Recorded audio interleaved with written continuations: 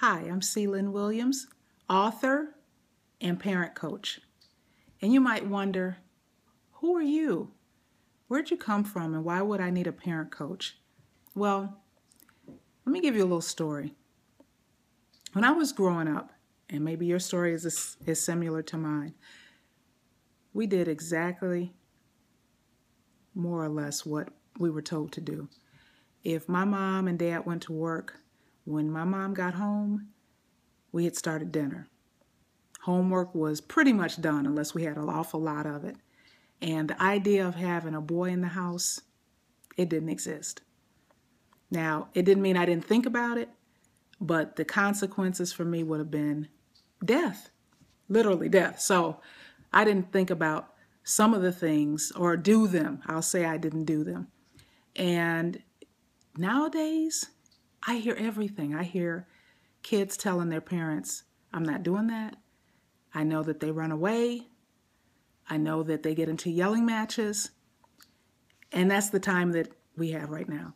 Now, do I agree with that? Absolutely not. Can you go to jail because you have knocked your daughter or your son's block off? Yes. In this day and time, people will hotline you. But you don't have to do that. Contact me. I am MsParentguru, and I love helping parents create great relationships with their kids.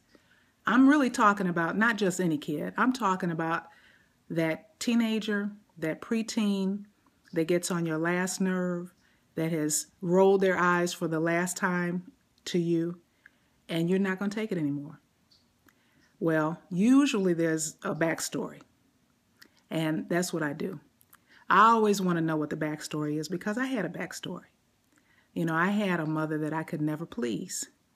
And no matter what I did, no matter what grades I got, I didn't do it exactly the way that she wanted. I got a remedy for that because I've written a book called Raising Your Daughter Through the Joys, Tears, and Hormones. And that speaks to issues that mothers and daughters face. Now, if you tell me you don't have any issues with your daughter, I say, fine, go and enjoy yourself and enjoy your daughter. But the reality is, nowadays, there is something that happens when that young daughter of yours walks through the doorway of 10 or 11 or 12 years old, and now all of a sudden she feels who she is. And I can tell you what I want to tell you because I'm grown, Mom. And that's when, no, they're not grown. Do you want to slap them into the next week? Of course you do. And yet, they're crying out for something. They want attention. You know, think about it. In this day and time, when I was growing up, there was no cell phone. Now, I know I'm dating myself. I don't care. There was no cell phone. If the phone rang at dinner time, my dad looked at us like, I know you don't expect to get up from this table and answer the phone. And so that's the household I grew up in. And I know things are changing, but let me say this. Your kids need you.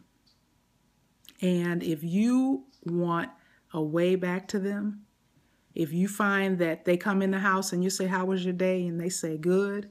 And they go upstairs to their room or into the room and close the door. That's distance. And that's distance that you can't afford to have in this day and time with your teenager. I can help you. Here's what I'd like you to do. Take your cell phone out. And what I want you to do is I want you to text the word parent, P-A-R-E-N-T, to this number, 708-501-7060. And you'll get a free gift.